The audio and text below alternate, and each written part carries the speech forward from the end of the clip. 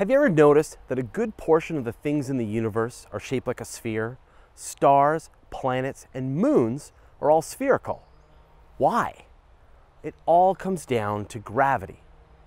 All the atoms in an object pull towards a common center of gravity, and they're resisted outwards by whatever forces holding them apart.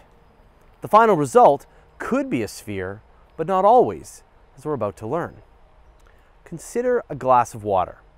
If you could see the individual molecules jostling around, you'd see them trying to fit as snugly as they can.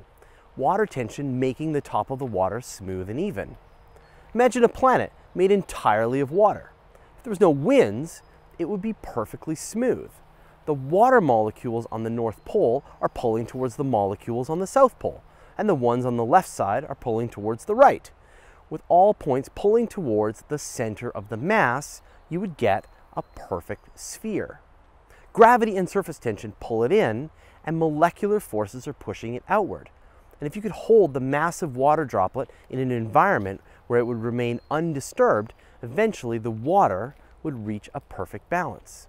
This is known as hydrostatic equilibrium. Stars, planets, and moons can be made of gas, ice, or rock. Get enough mass in one area, and it's going to pull all that stuff into a roughly spherical shape.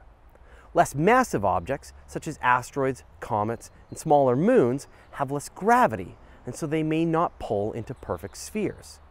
As you know, most of the celestial bodies we've mentioned rotate on an axis, and guess what? These ones aren't actually spheres either. The rapid rotation flattens out the middle and makes them wider across the equator than from pole to pole.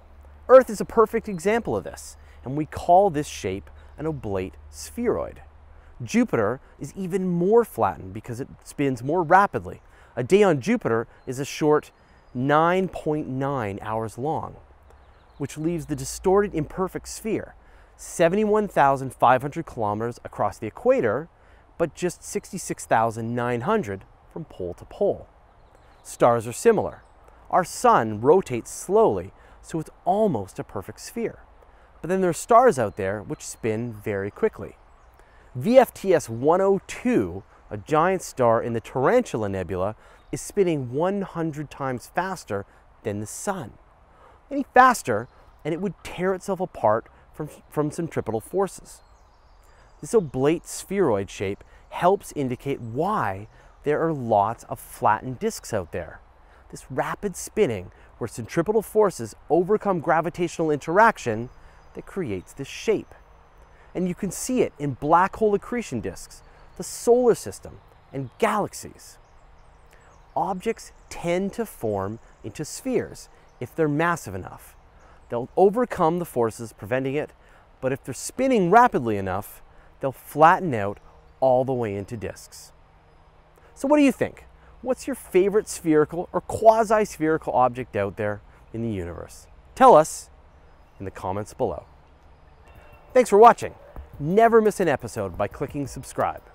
And we couldn't do this without the members of our Patreon community. People like Graham Elton and the many others who join us and help create and deliver great space and astronomy content. If you'd like to join our community, which gets you advanced access to episodes as well as extras and behind the scenes content, click here and head on over to Patreon. I am literally almost blinded. All right. The final result could be a sphere, but not, sorry. Did I move myself back to the right spot?